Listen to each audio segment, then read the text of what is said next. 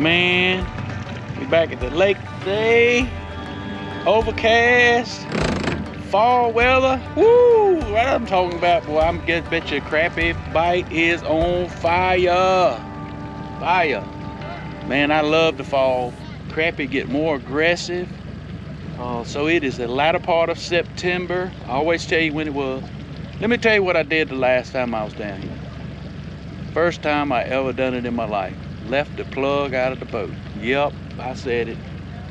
Did not check it. Normally I'll reach down and check it. Mine's a screw plug. Don't even remember loosening it up. Sometimes if we get in really bad storms at the house, rain will blow under my shed sometimes. And you comment below if this happened to you. The rain will blow up under the shed, get in the boat, and then there's always some water in there. I don't keep a cover on it because it sweats so bad. Anyway, that is the only reason I think I may have loosened it. Just for that reason. But anyway, got in the boat.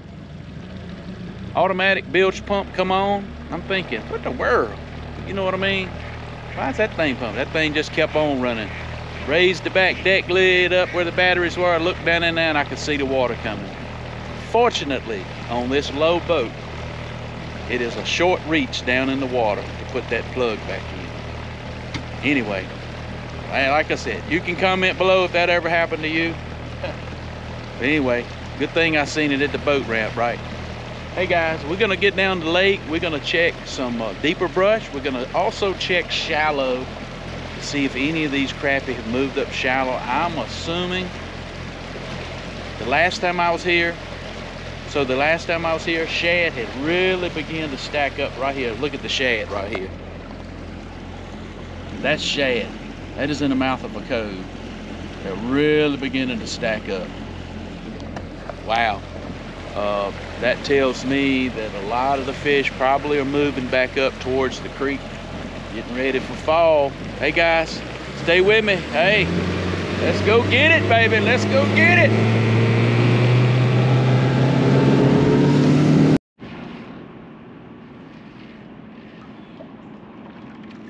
Oh.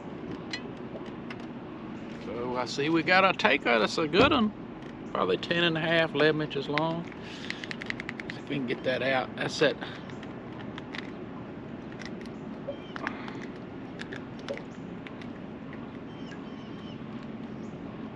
He got spring wrap. Good gracious. How in the world did he do that?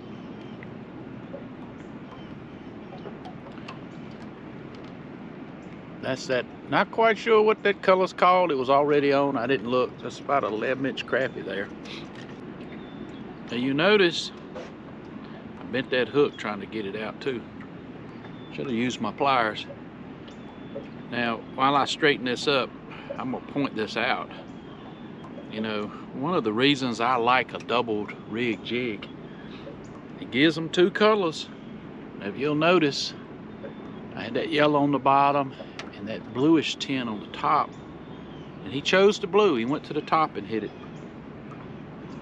So that is just one particular reason I like a double rig jig. Plus the other reason is I'm fishing fairly deep right now. So that fish came out of about 20 feet of water, holding on a underwater hump with a little bit of structure, not a lot. So the double rig jig gives me the ability to get down to them pretty quickly and to give them two bait colors. So if I happen to notice they're hitting the blues a little better than the yellows or the browns, then a lot of times I'll switch to that color. So hey, let's go catch another fish.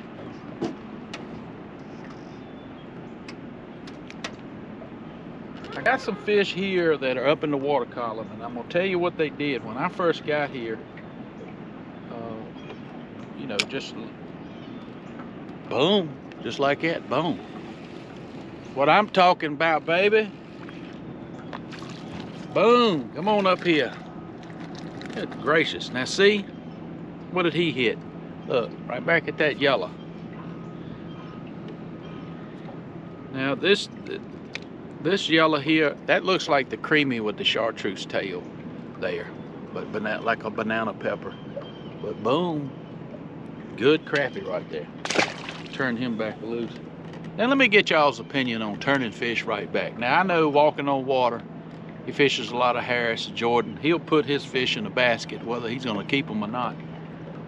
Because he claims that that affects the fish when they go back, makes them not bite. I've never tried it, so I can't really say definitively if that happens or not, but I'm aiming to try that just to see.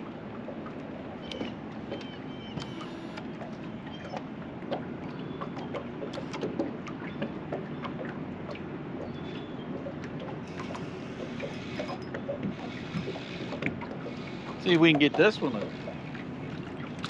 He ain't that big. You know, I switched over those small baits on. Hit that shad color. Just a small fish, about 9 inches, maybe 9 1/4. I'm gonna switch a color. I'm gonna put that slice color on.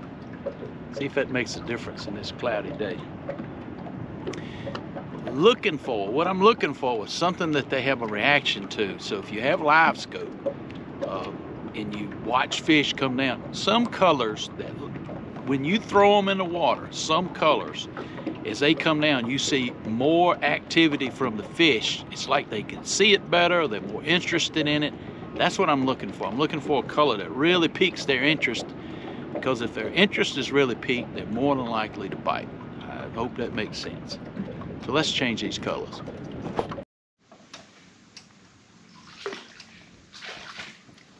Oh yeah, the old Champ, boy, Champ rocking today, baby. Champ rocking today. Boom. And I'm telling you, boy, they are eating these lures too, boy. You tell when crappie get that lure way down in their mouth, they are aiming. They ain't playing with the lure, they're eating it. Good crappie, good crappie. Now you notice this dock behind me has got the boards all the way down. There's one board missing over here, and I'm having to throw back under that one right there at an angle to catch these fish.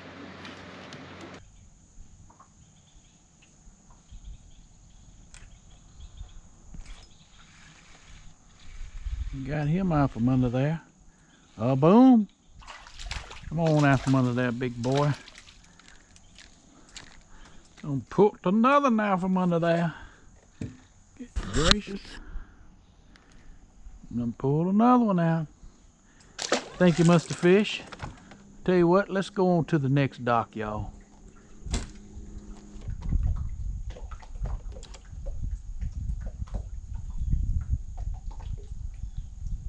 I think I'm going across some braces back there. There he is. Oh, he's around the brace back there, y'all. There he comes. Come on out here and don't be camera shy. See us. That's a good crappie. Another one on that Champ color, y'all. That Champ color's been a good color. Boom.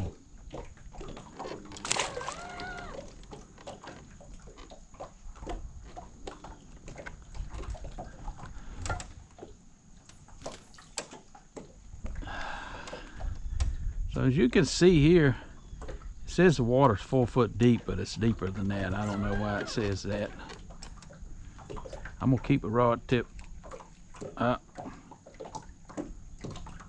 I got bit, and I'm over a brace. Might lose it. Nope, he came over it.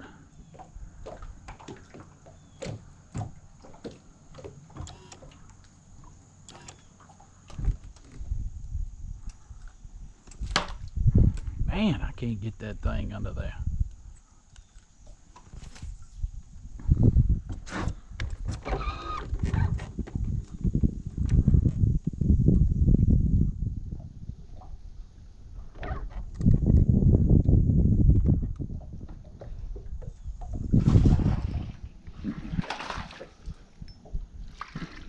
Come on out here and see us. There's just like that right there. Come on up out of there. Boom. That's what I'm talking about.